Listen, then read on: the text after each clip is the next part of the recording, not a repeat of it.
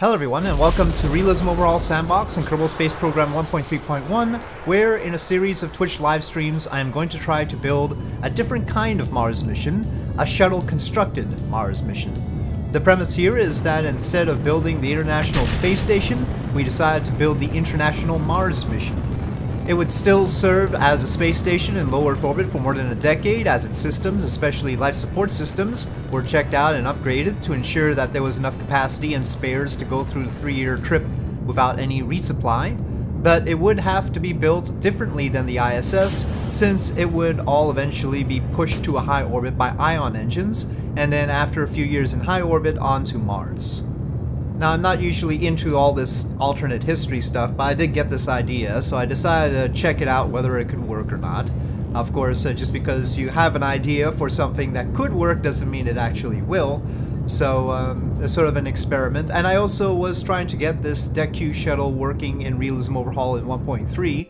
It's not perfect yet, so don't ask for the Realism Overhaul configs just yet. You'll see some of the flaws during this video. So, still working on that. And but actually, at least it's working basically. It gets to orbit and everything.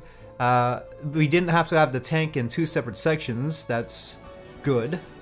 So it was balanced throughout the launch. Normally you have to have the tank in 2 separate sections in order to have the balance, because the oxygen is up front and it's all complicated. Anyway, we are launching to a 28-degree inclination rather than the ISS 51-degree orbit, because we want to maximize shuttle payload capacity, and also because we don't really want the automated Russian modules anyway, frankly. Since they carry a lot of redundant equipment, and we prefer not to lug all that along to Mars. The shuttle can put together modules that lack independent propulsion, and then we can have a dedicated propulsion section rather than thrusters all over the place. Without a module like Zarya to control the station, though, we need to use tele-operated tugs, originally designed to help the shuttle save Skylab. That didn't happen in time, but we are using variations of the tug, and so you'll see those going on here. The tug is actually on the PMA in between the Unity module and the solar panels. Because we're putting stuff into a 28-degree inclination, we could carry more than just the Unity module and a PMA or 2. We could carry one of the solar arrays. It is actually smaller than the ISS solar array, but it's obviously larger than the solar arrays that Zarya would have had. Anyway, the sort of key problem when it comes to shuttles is re-entry. And, you know, especially with various shuttle models, trying to get them to work in Realism Overhaul, they have to have very particular center of mass and center of lift characteristics, temperature characteristics, and of course I have to fix my KOS script which handles the re-entry for me so that I don't derp around. So we do have the balance pretty much worked out. The real shuttle, I think the center of mass could vary by about 34 inches in the long axis. That's as much variation as it was allowed. So yeah, well, here we've got a problem. One of the shuttle main engines decided to explode. Now, the shuttle main engine should be occluded there, and also they should have pretty high temperature tolerance, given that, you know, they experience very high temperatures. So that was peculiar, and you can see the vertical stabilizer, which should also be occluded, having some problems. The problem there is a particular number that needs to be written into the configuration that I didn't have written in at this point. Also, their heat tolerances seemed awful low, especially the SSMEs. So I'll eventually I work on that through the course of this video to get the numbers that will work. You can see KOS having had trouble controlling it, and I've taken over. That's why it says program aborted there.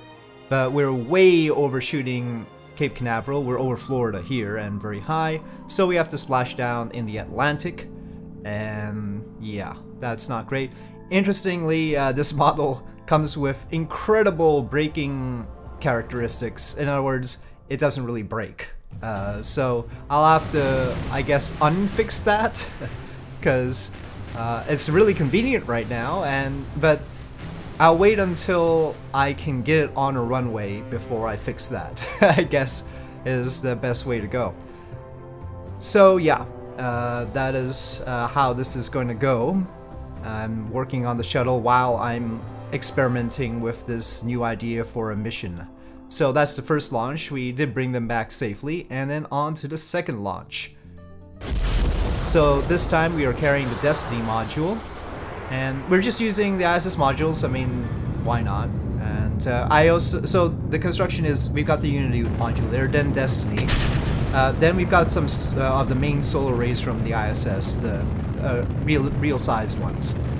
So they'll have the real power output, real size and everything, but instead of being like wings, they'll all be in a row.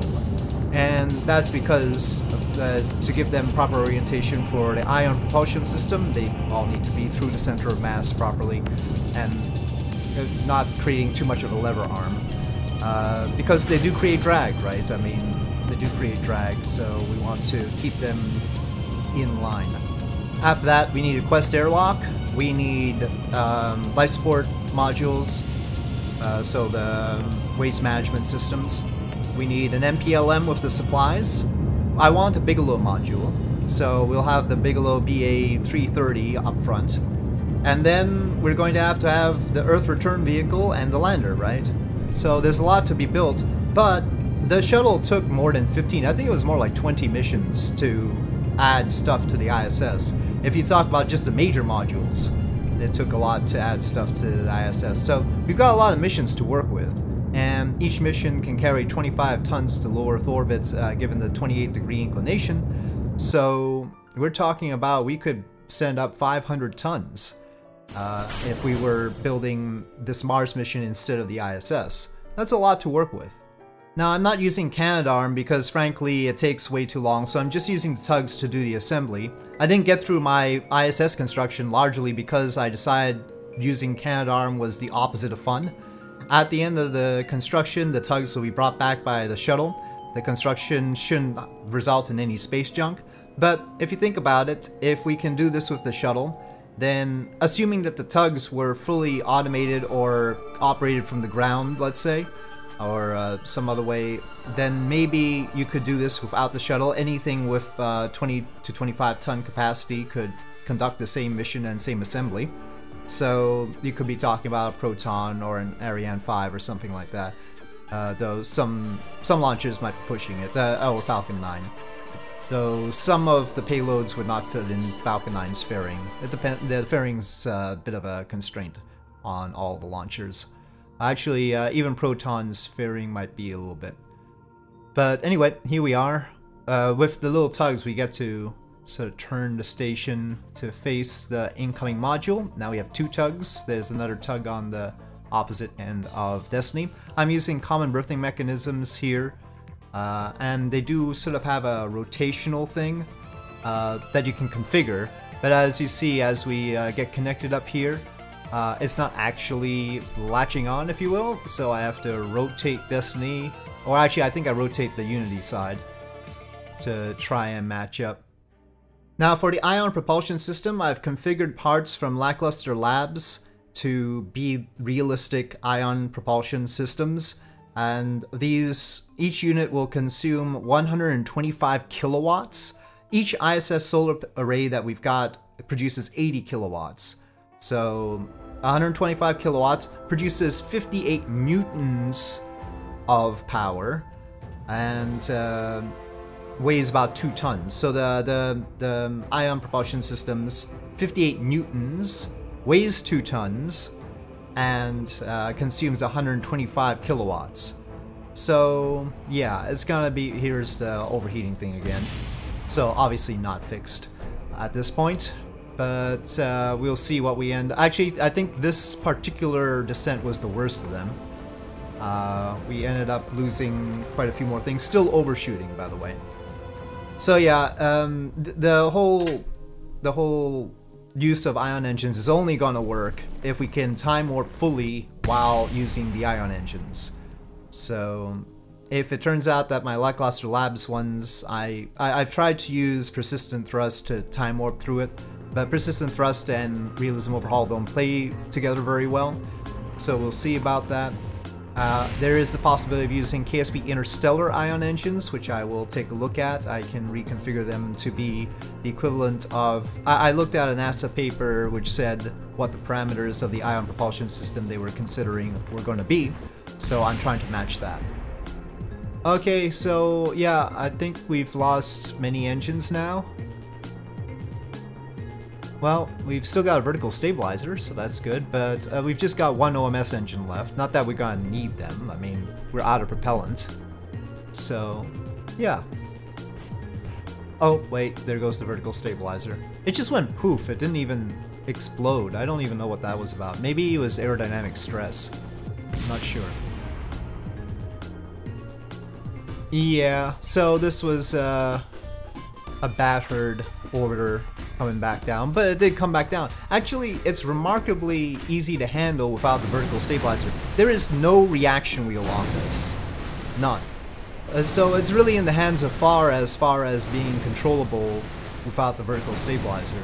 I'm suspicious of it though. I don't know why it should be possible to handle it without the vertical stabilizer.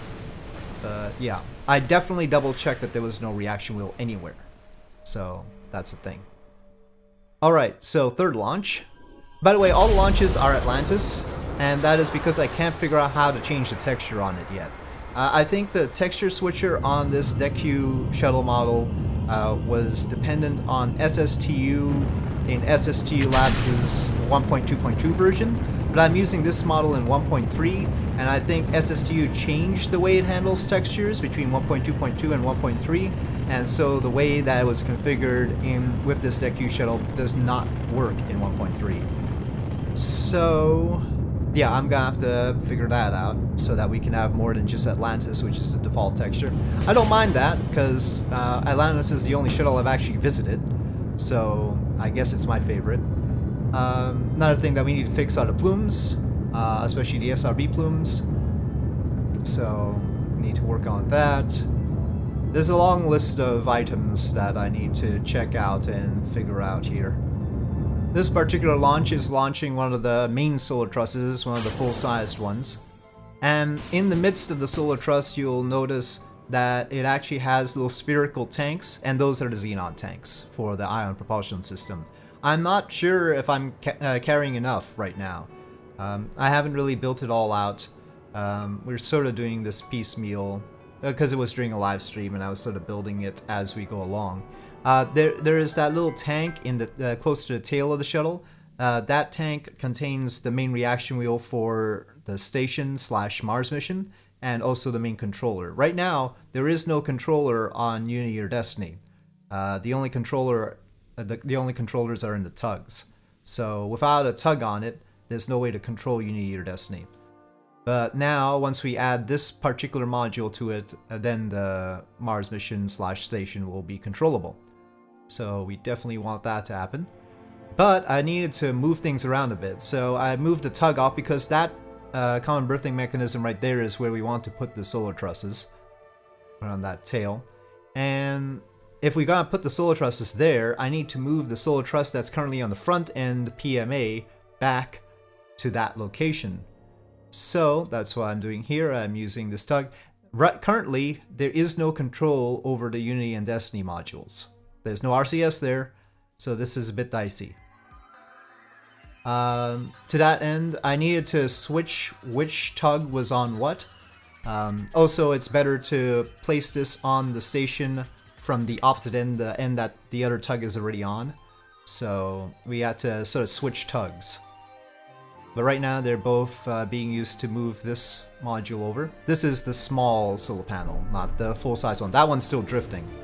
Probably I should have just left it in the space shuttle bay. But anyway, this tug is trying to get control over the station. And I wanted to dock it to the PMA because that's a more natural place to dock to, but for some reason I had trouble with that. It could be because of those fuel containers. I think they were interfering with the docking port and making it impossible for them to connect, but I'm not sure. So I decided to go on the other end. Each of these tugs has an APAS, a docking port at one end, and a common berthing mechanism at the other, so that they can use both systems.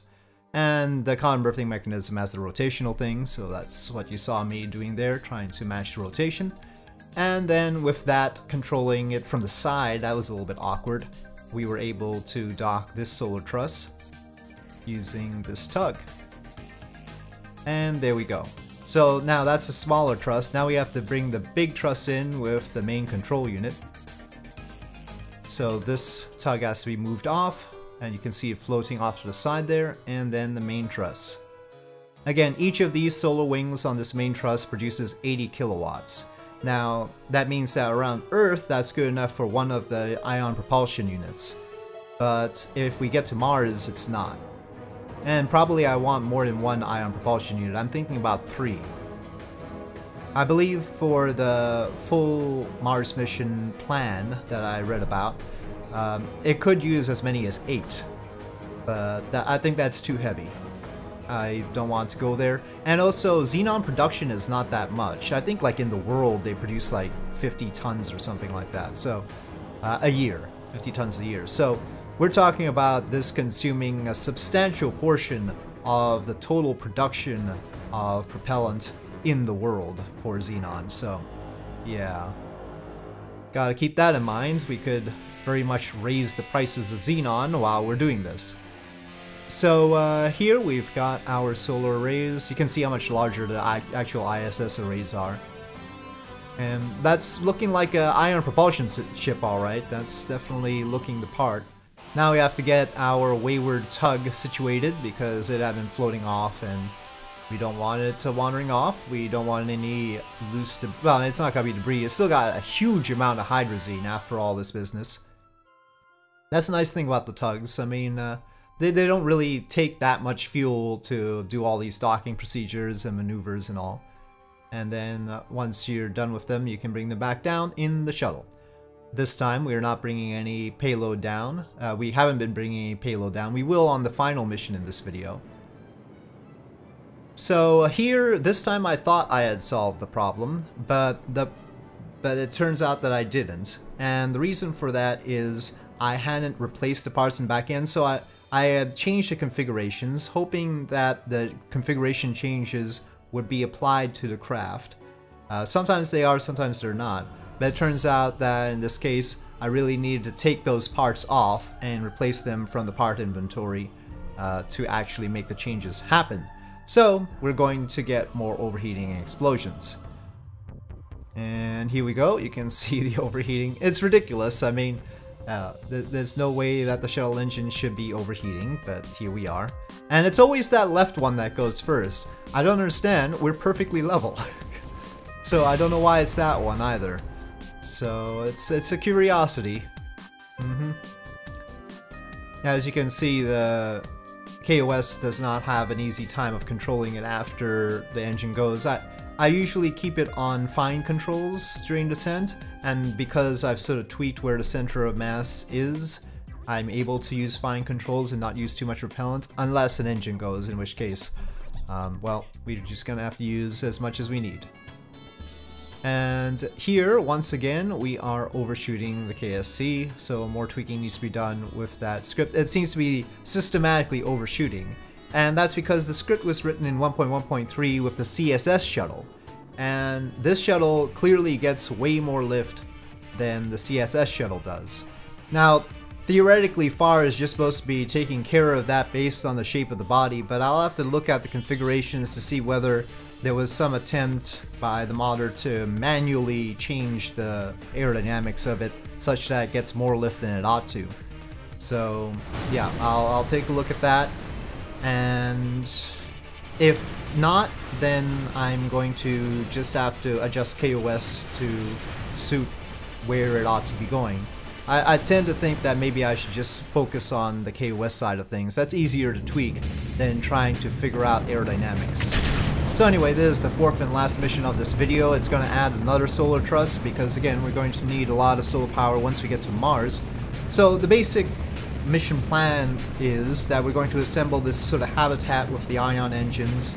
Then the habitat with the ion engines is going to cycle up to a high Earth orbit, possibly a Lagrange point, possibly around the moon, depending on what's convenient.